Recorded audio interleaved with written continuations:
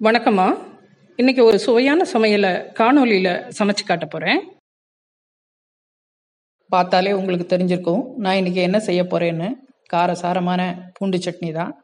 இட்லியோடு சேர்த்து சாப்பிடும்போது அப்பப்போ தனி ருசி தான். கடாயை அடுப்பில் வச்சுக்கிறேன். கொஞ்சம் 2 ஸ்பூன் அளவுக்கு நல்லெண்ணெய் ஊற்றிக்கிறேன். 10 காஞ்ச மிளகாய், நீட்டு மிளகாய் எடுத்திருக்கேன். அதோட 10 காஷ்மீரி மிளகாயும் எடுத்திருக்கேன். நல்ல நிறம் வர்றதுக்காக 2ஐயும் வறுத்து எடுத்துக்கிறேன். அடுத்தது 1 கப் அளவுக்கு சின்ன வெங்காயம் எடுத்திருக்கேன். அதையும் நல்லா வதக்கிடலாம். 1 கப் அளவுக்கு பூண்டையும் உரிச்சு வச்சிருக்கேன். அதையும் வதக்கிடலாம். ஒரு நெல்லிக்காய் அளவுக்கு புளி எடுத்திருக்கேன்.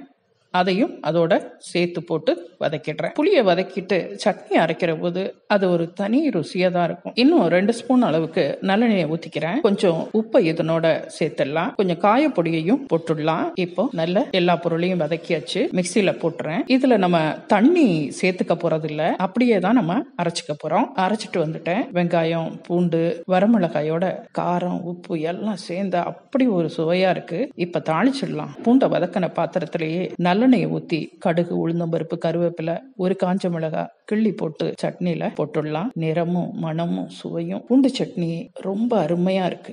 நீங்களும் சமைச்சு பாருங்க, சுவைச்சு பாருங்க, சந்தோஷமா இருங்க. என்னோட இந்த உணவு பிடிச்சிருந்ததுன்னா உங்களோட கருத்துக்களையும் எனக்கு சொல்லுங்க. மீண்டும் ஒரு சுவையான சமையலோடு மற்றும் ஒரு காணொளியில் உங்களை சந்திக்கின்றேன்.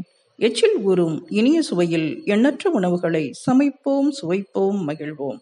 நன்றிமா.